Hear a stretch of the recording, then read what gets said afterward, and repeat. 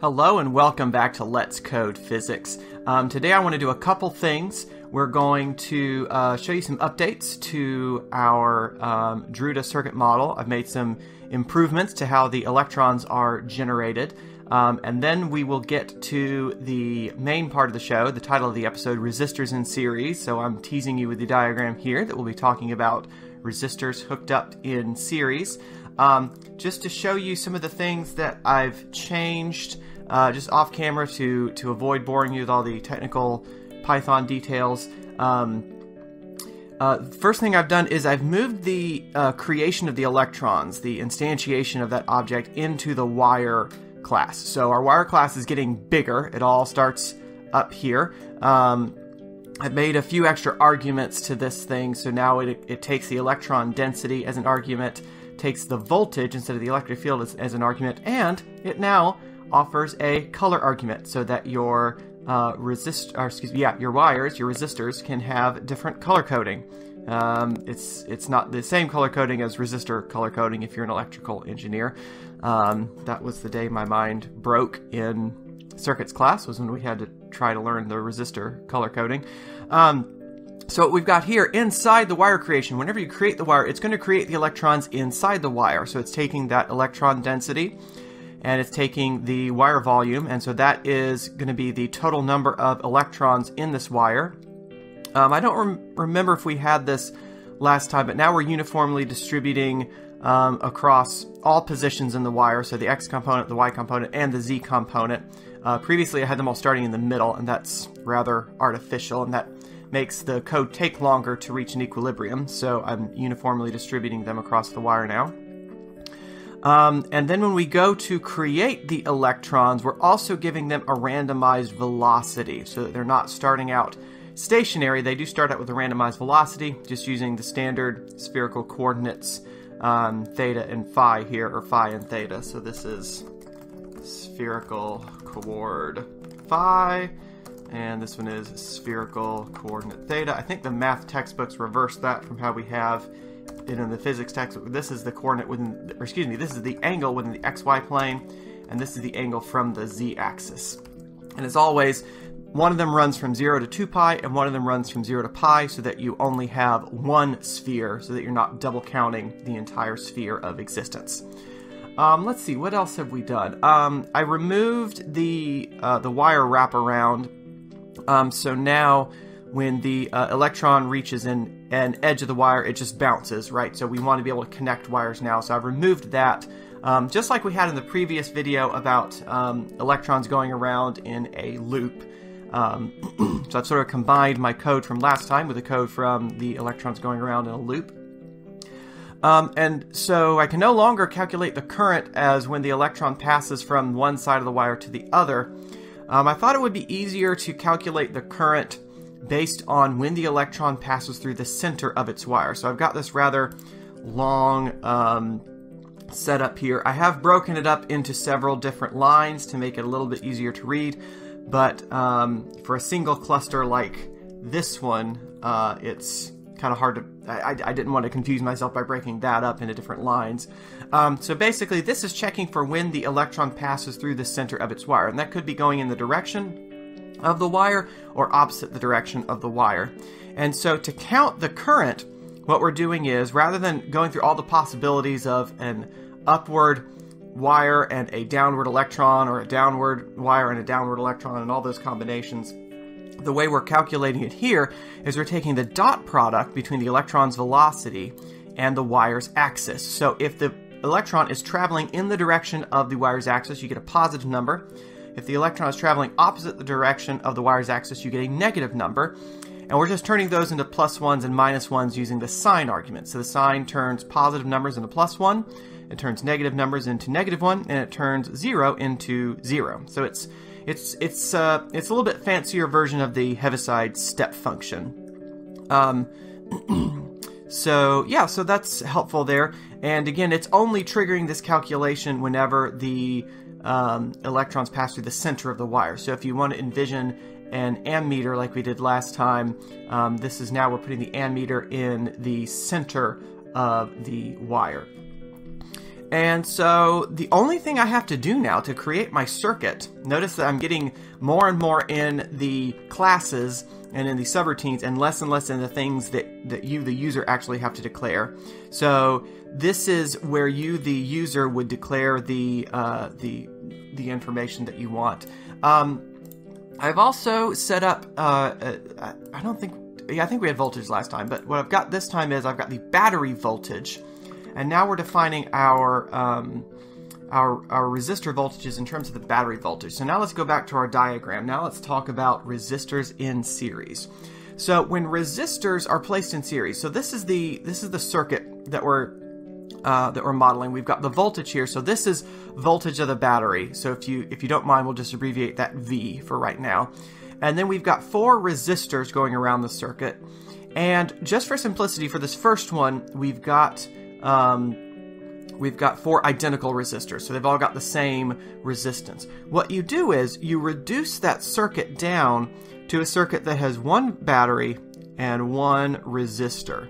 So you've got the same voltage here, and then what you do when the resistors are in series, you simply add them. They add in the usual item 1 plus item 2 plus item 3 way. So this would have a total resistance of 4R. So if you apply Ohm's law there, you should get a current of I equals V divided by 4R, right? Because V equals current times resistance. So you divide both sides by the resistance. In this case, you're dividing by the total resistance, 4R. And so you've got the current given by this. That value is not terribly interesting to us right now. I mean, we can certainly confirm that. But what I'm more interested in is how the voltage divides across these resistors. So if I now think about an individual resistor, right? So this individual resistor, take for example this, actually let's take the top one here because I want to make some changes to the bottom one later. Let's take the top one. It's going to have a current of V divided by 4R.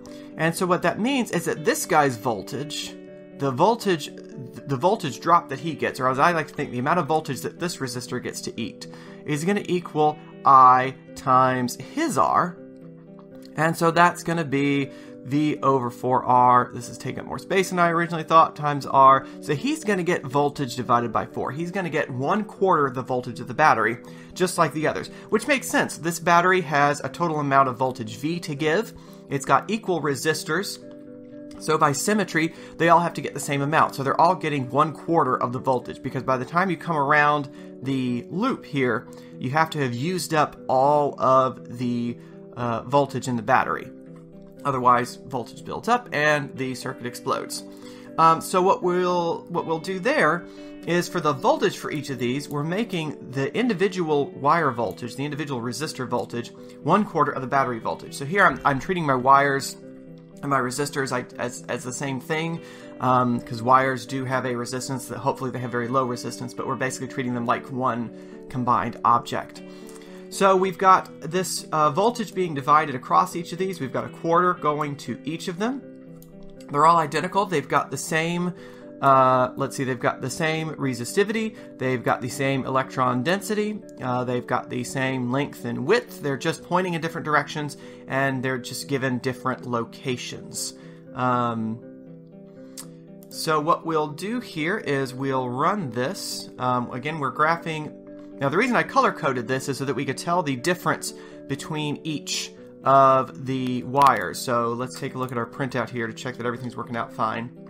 So our resistors all have the same voltage. They've all got the same number of electrons. Yes, I mismatched the numbers because I still believe in counting from 1. And so the reason we have this color-coded is so that we can look at the currents that are going to be graphed, because we're going to have one current graph for each wire. And the graphs are going to be color-coded based on the color of the resistor. So I also moved, I forgot to mention this, we'll go over this while the graph is waiting to display. Within the wire class, that is where it creates the current versus time graph. So it's appending a G-curve with the color given by the same color as the wire. So what that means is, on this chart, on this graph here, we're going to get a trace with a red for the red wire, a trace in yellow for the yellow wire, a trace in blue for the blue wire, and a trace in cyan for the not quite blue wire. So I think I'll do what I did last time and go into fast motion here just so we can see this thing unfold in a reasonable amount of time.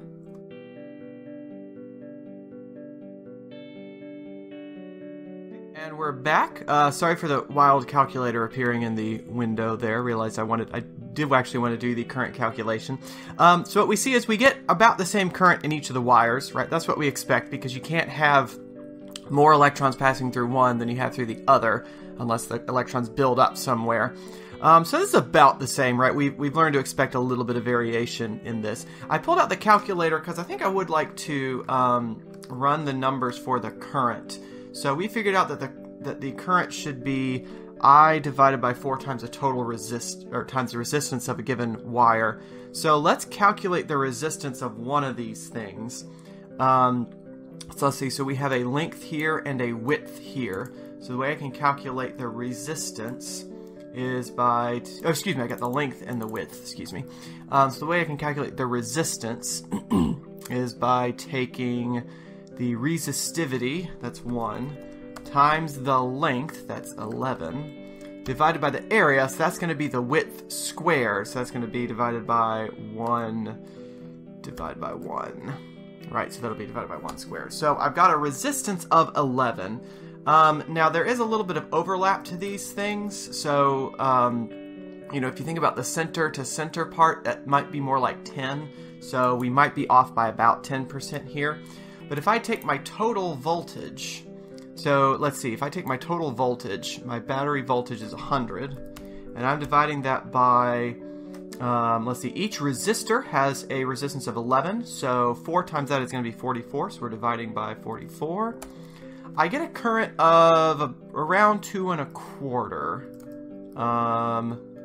That is, lo and behold, not what I... Oh, right, this is not the current proper, this is the number of electrons.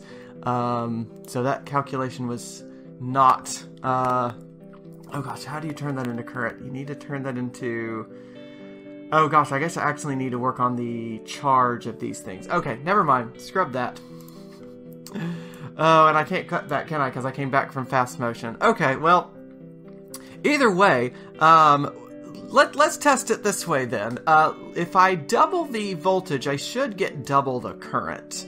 So let's see. So this is going to be, let's see, this is about 13. So if I double the voltage, this is going to double the voltage for the whole circuit. So I should get about 26 on the current for this. So let's...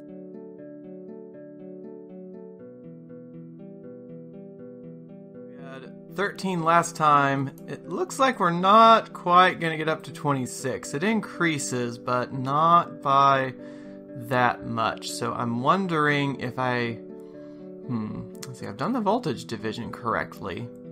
Oh well, that'll be something I'll check out off camera. I mean, it has increased. It's not increased by the amount I expected it to.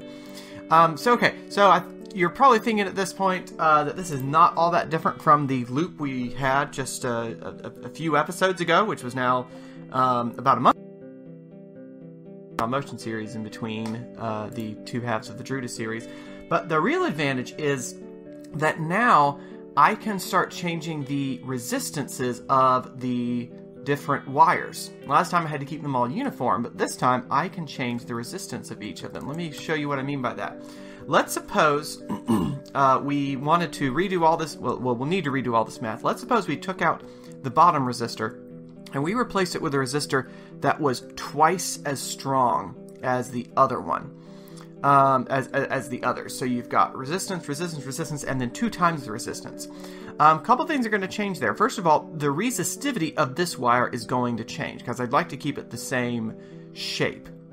Although I suppose I could decrease its width, but I think what I'll do for now is just double its resistivity. What that's going to do is that's going to change this total resistance calculation because that's going to change this 4 into a 5. So everywhere I have a 4, I've got to replace that now with a 5. So the current is going to decrease by a bit. It's going to decrease by going from 1/4 to 1/5. Not going to embarrass myself trying to calculate that percent change. But what that means is that the current going through each one is going to reduce by a factor of 5. So for example, for this resistor, it's going to get V divided by 5R current. So again, you go through and you replace all the 4s with 5s. It's going to get 1/5 the battery voltage. So this one will get 1/5 of the battery voltage, this one will get 1/5 of the battery voltage, this one will get 1/5 of the battery voltage. But this one has double the resistance. So what that means when I go to calculate its voltage is I need to take the current going through it times this thing's resistance. But this thing's resistance is 2 times R. So I repeat the same calculation that I have here, and what that means is I'm going to get 2 voltage of the battery divided by 5. So if you think of V over 5 as sort of 1 unit of voltage, these are each going to get 1 unit or 1 share. This guy's going to get 2 shares because he's got twice the resistance. He's going to eat up twice the amount of voltage. So what I have to do to change this is, let's do the bottom resistor. So we're going to increase his resistivity by a factor of 2. It does go direction resistivity, right? Direction resistivity, yes, okay, good. And what I also have to do is I have to increase his voltage amount. So, I've also got to change all these voltages because now it's going to be 1/5 of the voltage. This one's going to be 1/5 of the voltage. This one's going to be 1/5 of the battery voltage. This one's going to be 2/5, otherwise known as 0.4. So if I add these up, I should get 1.78910. Yeah. And so now what we should see is we should still see the same current in all of them, even though this guy has twice the resistance of the others. I suppose I need to come up with some mechanism. Well, I would say I need some mechanism of measuring the voltage across each one of these, but that's kind of artificial because I'm setting the voltage across each one. So again, we'll switch over to fast motion to just to keep the video reasonable.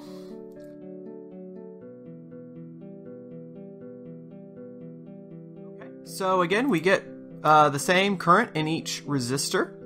Even though we've changed the resistance of the bottom wire, we get the same current. Now that I'm thinking about it, I am curious to make sure that this will work if I change the resistance by changing the width of this thing. So we're going to keep the voltages the same because I want to keep this one's resistance doubled, so that means its voltage needs to be doubled. But I'm going to give it the same resistivity. So now you imagine that we have the same material still. But what we're going to change is the width. Now, if I want to double the resistance, right? Let's do a little bit of math here. If I've got R equals rho L over A. A is the width squared, right? So if I want to double the resistance, then I need to have a 1/2 in the denominator here, because dividing by half is the same thing as multiplying by 2. What that means is I need to have the width go to the width divided by square root of 2, because the width is getting squared. Okay, so I need to have width divided by square root of 2. I think this knows what square root is. Cool, so now I may need to do some physical adjustments here. Yeah, because that is not... Is that reaching it? Hang on one second. Let's take a look here just to make sure that this is... Okay, yeah, it is intersecting appropriately. I've decreased the width by a factor of square root of 2. So 1 over square root of 2. And 1 over root 2 is about 70%, so this should be about 70% the width of this one, and that looks about right. And so what you've got is it's a little bit harder for electrons to get from here into this thing. Now what I do see is that I've got some electrons leaking out the side there. That's a little bit disconcerting. But they're bouncing back in, so I take that to mean that the electrons have enough velocity that would take them out, and then they bounce back in? That's a bit strange. Either way, we are getting the current going around, so this should give me the same results that I had last time, and I suppose in hindsight I should have measured the current on the last one. and then compared it, because I should be getting the same current this time around. So tell you what, you go back and take and try to guesstimate the current from that last run and then the current from this run, and let me know in the comments whether that worked.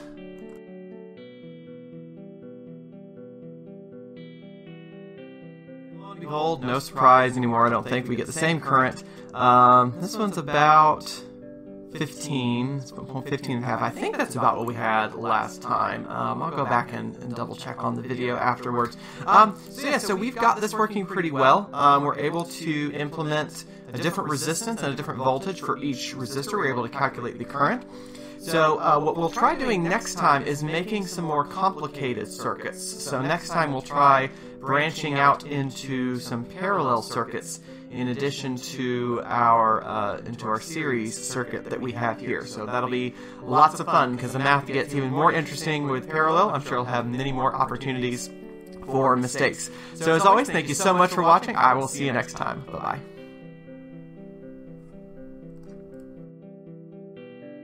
Okay, so I did go back and rerun it with the originals. This one's a little bit higher, 18.